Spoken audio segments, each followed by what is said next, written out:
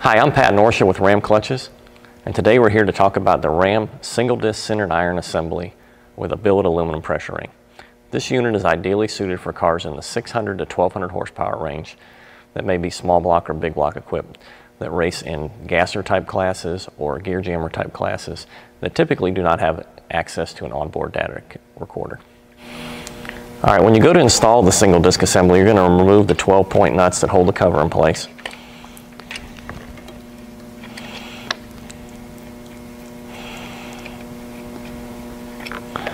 Then we can slide the cover assembly off of the studs. And inside here we've got a 5135 centered iron clutch disc. It's a high coefficient of friction, it's got a lot of holding power, and it's got a very good engagement properties. It works well in the single disc applications. Underneath that we've got an aluminum flywheel with a 1/4-inch steel heat shield to dissipate the heat and to make a good mating surface for the clutch disc.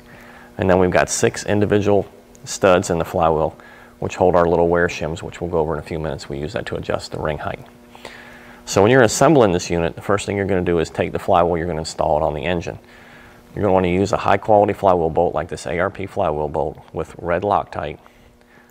And you'll put the bolts in, you'll pull the flywheel up on the crank in a star pattern, torquing it down to 85 foot-pounds. Once the flywheel is mounted in place, the clutch disc can be put on the alignment shaft. Once the clutch disc is in place, we're ready to slide the cover on over the studs.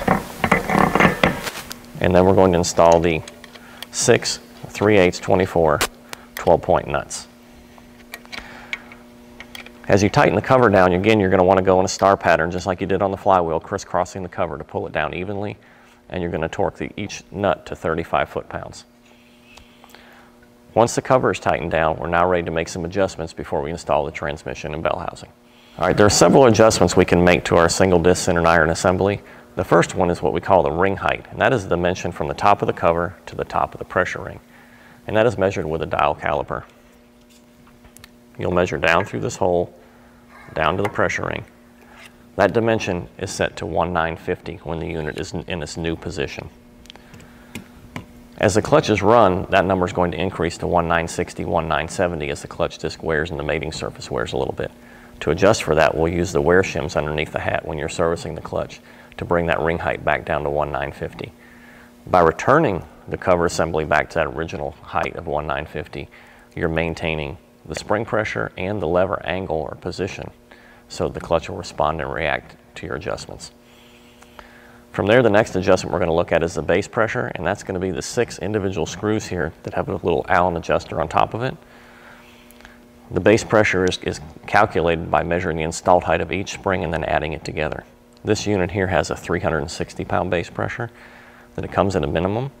To adjust it, we're going to take a look at this little aluminum bushing that has a socket flathead cap screw, and as you unscrew that cap screw, it compresses the spring down, which is going to increase that seat pressure of the spring. Now, in making that adjustment, you put your Allen wrench in place, turn it till you feel a little bit of tension on the cover, and then you can start to count the turns 1, 2, etc. to your desired pressure. Now, oftentimes, a lot of people are not sure how many turns of spring pressure are in the clutch. The best thing to do if you're unsure is to put the Allen key in place, slowly turn the screw clockwise until you feel the adjuster break away from the cover. You also want to be careful that the adjuster will adjust to about 7 turns of pressure, but if you do not go beyond 5, that'll keep you from unscrewing the adjuster from itself. The next adjustment we're going to look at is the counterweight. Counterweight is generated through a series of 1/4-20 nuts and bolts, steel and aluminum, and these bolts are going to go into the holes at the end of each individual lever. By screwing the counterweight into the lever, you're increasing that bob weight on the end of the lever, so as the engine RPM increases, the forces generated down through the plate is going to increase as well. The last adjustment we're going to talk about is not directly related to the clutch, but is done through the clutch and the weight of the clutch, and that's the starting line RPM. By altering the starting line RPM, you can induce traction or take traction away. As the track temperature cools off, you'll want to elevate your starting line RPM to induce a little bit of tire spin to get the car moving. Or as that track temperature warms up in the middle of the day, you'll want to drop that RPM down to compensate for the decreased traction available. Now that we've gone over those basic adjustments, we're going to get back to putting the transmission and bell housing in place. And as we do that, one thing you're going to want to pay close attention to is your throwout bearing clearance. Now, the throwout bearing is what pushes the clutch levers in to disengage it. And when the clutch pedal is all the way out, you're going to want to have a 1/4 inch of clearance between the bearing and the tips of the clutch fingers. Now, there's several different ways to measure that, but one of the easiest ways is simply to put the transmission in place without the fork and to look in through the fork hole and move the bearing back and forth till you have that much clearance. Another way you can do that is actually to use a setup worksheet available on our website at ramclutches.com. You can actually go and measure the height of the clutch and the bearing position in the bell housing and then back into that number as well. Before we wrap things up, we're going to take a little closer look at this aluminum billet pressure ring, which is really the heart of the unit.